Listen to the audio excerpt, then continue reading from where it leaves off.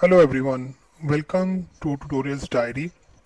This is lesson 6 of Ethereum Development course for beginner. If you haven't gone through my last 5 videos, I would recommend you to go to that video first of all, then comes to this lesson number 6.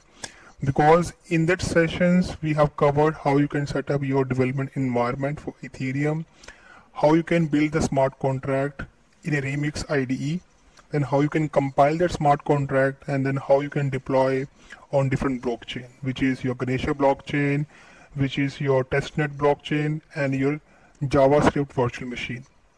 So in this lesson 6, which is also our last session for this course, we'll show you that how you can access the same functionality, smart contract functionality through frontend.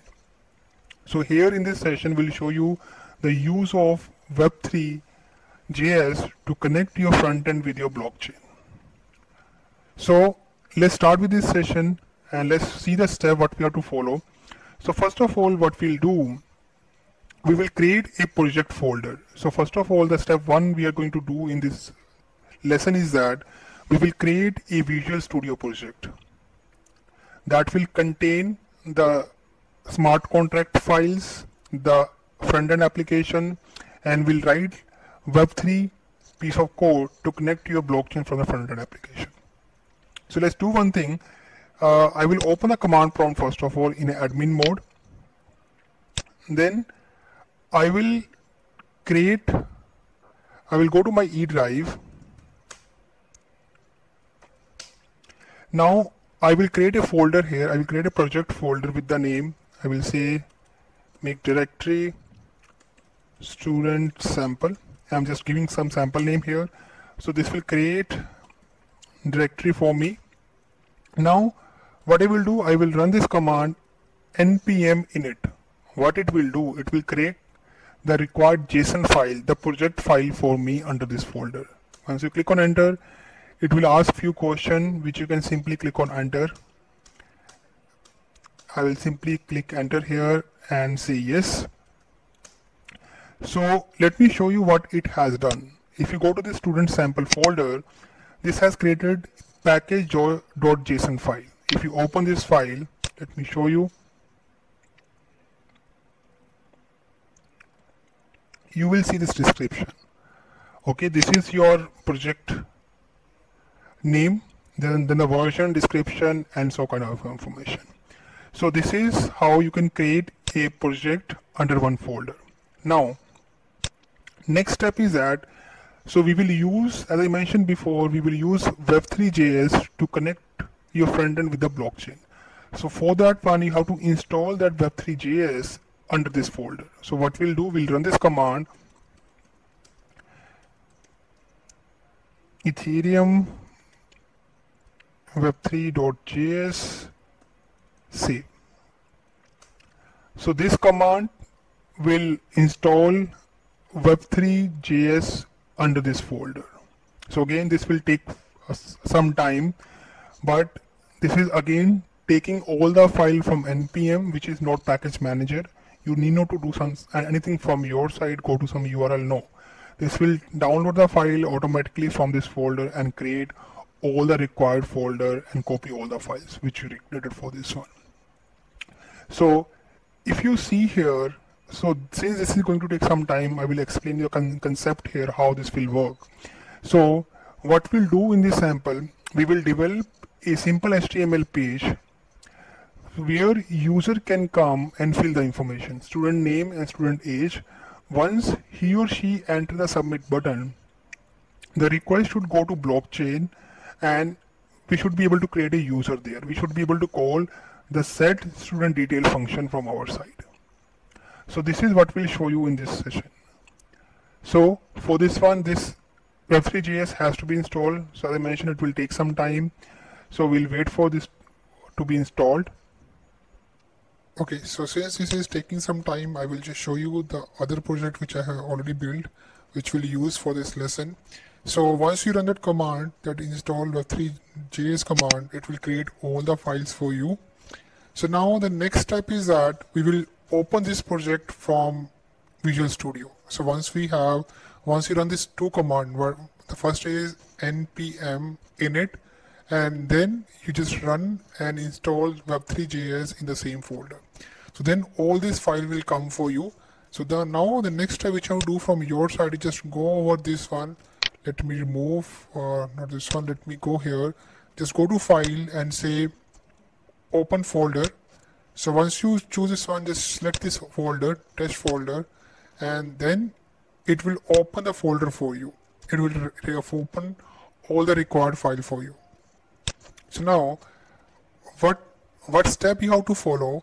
Whatever smart contract which we were having in the remix, take a copy of the smart contract, save in the student.sol file to your system, and copy under the same folder. So which we have done. If you just see this one, this is the same smart contract which we have developed in the remix. So since we have added Solidity extension to this Visual Studio, so this will support this one. So this is the step number 1 which you do once you open the project in the Visual Studio. And step number 2, you have to develop a HTML page, a front-end application. So I have developed a very simple HTML page for this one, and which I will show you in some time how it look like. And let me first of all show you that thing only. If I just open this in the Chrome, so this is how it will look like. So this will have student name and age, 2 values. So we will go and fill this information. When we say submit, this should make a call to a smart contract which is currently running on a blockchain, and it should set the values. So this is what we do in this sample. So for that one, we have developed a very basic HTML page. As you can see this one. So this is the table format which we have developed, which has these two input values. And now the important point to understand here about Web3. So now we have, as I mentioned before, what we are doing here, we are using Web3.js to connect to your blockchain from the front end. So this piece of code I will also share in the video description, so they can take this one and you can use from your side. I will also share this sample file with you. So if you see here what we are doing here, so we are creating a Web3 instance. Okay, so here we are connecting to our Ganesha blockchain. So if you see HTTP provider is localhost 7545. That means we are connecting with the Ganesha blockchain. So this is the default syntax which you have to use, and then you have to use a default account. So currently we have 10 account in the Ganesha blockchain. So I'm using the 4th account here. So now the other thing is that, let me show you first of all what we have to do here.